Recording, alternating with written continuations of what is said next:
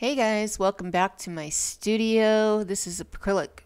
No, it's not acrylic painting with Julie E. This is art by Julie E. Doggone it. We are working with acrylics today. If you are new to my channel, what you're watching is me doing Plan B. I did Plan A last week, which was an acrylic fluid art swipe, and there were just things about it that I didn't care for. I didn't care for the harsh squareness of some of the lines and a lot of the blockiness. So yeah, I'm really stepping out of my comfort zone here and just experimenting basically. I've got my catalyst wedge, I've got sponges, I've got brushes. We're still using the same color palette as last week because that's the color palette that is in my living room and that's what this is for. So yeah, here I'm just putting down the same paints that I poured with and swiping them down with the catalyst wedge, and then once I've got an area swiped that I kind of dig, then I go over it with a spray bottle of water and give it kind of a distressed, aged, runny kind of look. And I thought that was kind of cool, but then I changed my mind and didn't care for the upper portion of the painting. It was still a little choppy and stuff. So yeah, it goes through a lot of changes, and you'll see it here and all the different techniques that I used. I will have all the colors and paints and pigments that I used down in the description. Let's see, what else do we need to talk about? The train today. I'm not sure how many are participating in the train today. Some are going to Costa Rica for Nate's art class getaway vacation thing. And so I don't know if they've got videos up today or not. They might, but all of their links and channels will be in the description also. So please go down to the description, take a look, check it out, see what you think. And I'm going to shut up till this is over with and put on some music for you guys. I hope you enjoy watching all the changes, and you can take bits and pieces of this video and you know, try some of these techniques for yourself. Step out of that comfort zone and just experiment, play around. If you like this distressed look, try that. If you like the next step that's coming up and you would like to leave it there, you can. Or if you want to keep going further, as I did, that's a possibility too. So I'll see you at the end of this.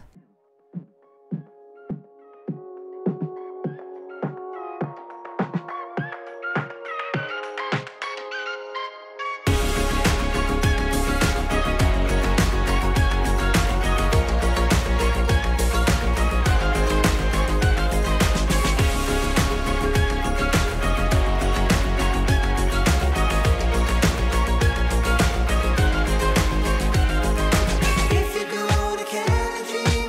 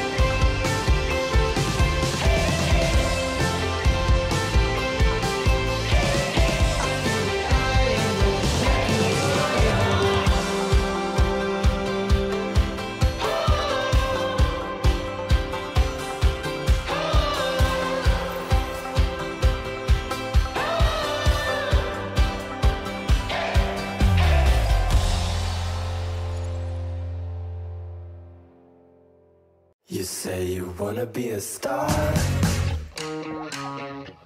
but the city is so dense and loaded. You need to cover up your scars, and it makes you feel so distant with such a disguise. Why don't you leave it all behind and come back home? I'll make some sweets and tea, just like it used to be. You say you had to take the chance, even though you got arrested and wasted. It's been so long since you've been calm.